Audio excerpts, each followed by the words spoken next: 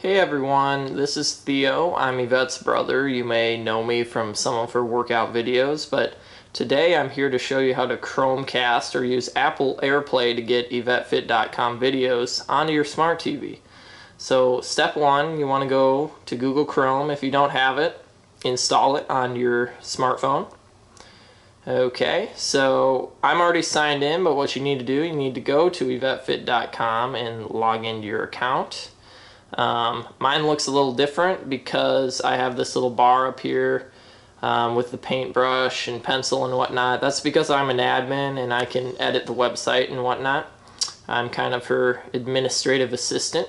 So go to your video library in your account, scroll down, pick whichever video you want. I'm going to do the high intensity cardio blast. This is a butt kicking workout. I'll click on it. It'll take me to the video, which is great. So I'll hit play and go to full screen here. Now when you go to full screen, you want to turn your phone to the full side, and as you can see, when I click on it, I got the little Airplay icon. Now let's see, and let me see, there it is right there. So what you're going to want to do is click on it, and if I can do it right, haha. So it's going to pull up your devices. So I have a smart TV here, a Samsung 8 series, and an Apple TV. I could click Samsung 8 series if you don't have Apple TV, and that would Chromecast right to your television.